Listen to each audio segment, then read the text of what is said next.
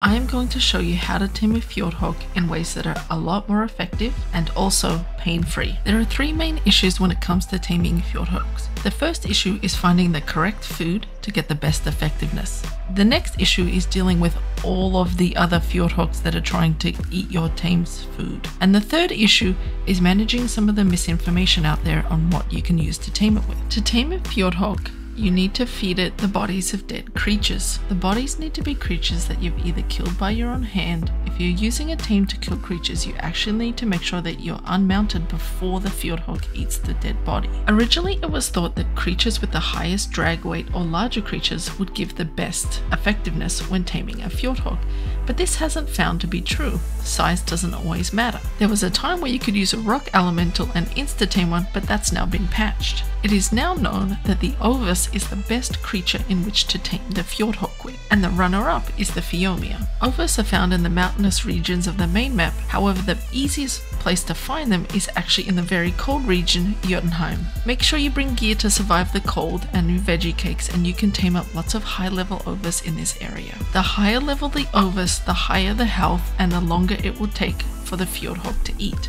Because an ovis with higher health is going to give you more effectiveness, there's a few tips that you can do to make sure that your ovis has high health. The first one is to cryo the ovis for a number of days, and nobody likes to wait, but this will give you lots of levels of experience to put into the ovis. Make sure you put all of the levels into health, and then you can heal it up with a snow owl or with berries over time. The best option, which also takes unfortunately a little bit longer in time, is to breed your ovis and then use imprinted ovis which have a health bonus. Again, place these ovis into a cryopod, leave them for a few days, and add the experience into the health stat. There are three main locations where you can find Fjordhawks. In Vanaland near the Gold Mountain, to the northwest of the main map near the Snaerheimr Mountains, and on Vardiland near the Emerald Trench. For exact spawn coordinates, check the description of this video. Once you have found a Fjordhawk you're interested in taming, the next step is to isolate it and separate it from the other Fjordhawks in the area, and I've got a really easy trick to do this. The first thing you will need is a net gun, and I recommend bringing quite a few spare nets.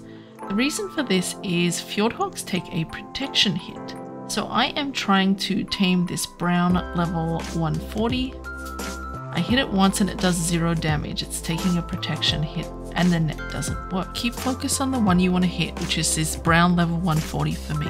I hit it with a second net and it drops down to the ground. While it's netted, what you can do is to place a simple wooden cage over the Fjordhawk and just wait for the net cooldown now.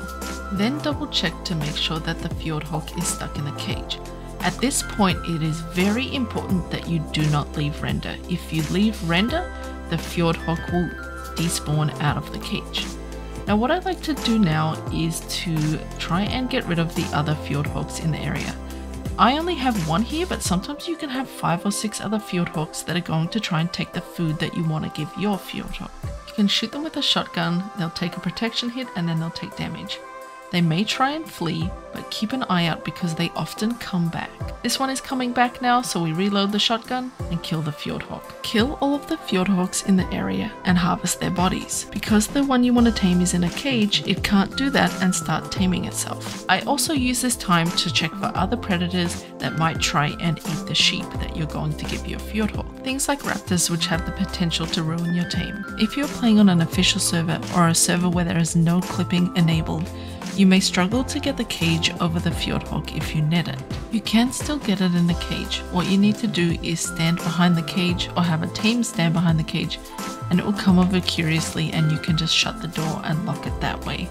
It's a little bit more finicky, but you can still get the Fjordhawk in a cage. And as you can see here, I'm dragging the sheep over to the Fjordhawk in the cage, and it's able to harvest the body through the cage. If you're not able to put a cage down at all because of pillar spam or building in the area, you're forced to do it a lot more of a tricky way, which is to net the Fjordhawk you want to tame and kill all the other Fjordhawks in the area.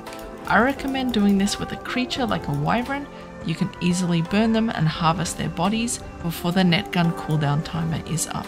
The next thing you want to do is throw out your cryoed sheep. You may have to wait between your cryo cooldown timers to do this. Then you need to slaughter your sheep. In order to be able to slaughter your sheep, you need to be standing next to it and either holding a sword or a pickaxe.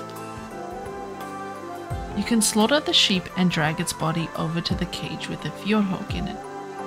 I've had them be able to eat from the cage, but here it's not looking like it's working, and I think that's because the cage is on a funny angle. So you can open the cage and present the sheep to the Fjordhawk or drop it, and this will start the taming. Turn on your taming tracker, and if you have it, I highly recommend using the Sanguine Elixir. This gives a 30% bonus to taming. Of course, you need to have a tamed Desmodus. Not all players have this, but if you have it, I highly recommend using it. So now I've had one sheep and we're at 57.4% tamed. You can see that we have lost a little bit of taming effectiveness. That's because I'm using a 1x rate for this, which is official rates. If you are playing official, I highly recommend doing this on an Evo event weekend. Then slaughter your next sheep and drag it over. Again, we're opening the cage and letting it get to the sheep's body. And you can see our progress bar is going up in the tame.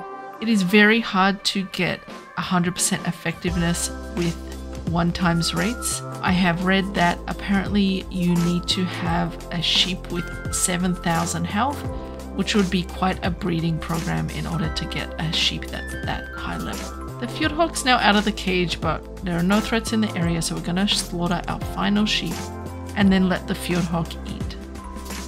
And yay, it's tamed! As I've said, we're using 1x rates. This needed 3 high-level sheep from us as well as Sanguine Elixir. If you don't have the Elixir, I highly suggest bringing some backup sheep. If you're playing with higher rates, you may not need as many sheep. I really hope you found these tips for taming a Fjordhawk helpful. If I missed anything or you have a great tip, please feel free to share a comment below. It would be much appreciated. If you found this video helpful, I also have an easy tame guide for the Desmodus and other creatures in Ark. If you want more helpful guides, please consider subscribing to the channel, and if you found this video helpful, please throw a like. It would be greatly appreciated.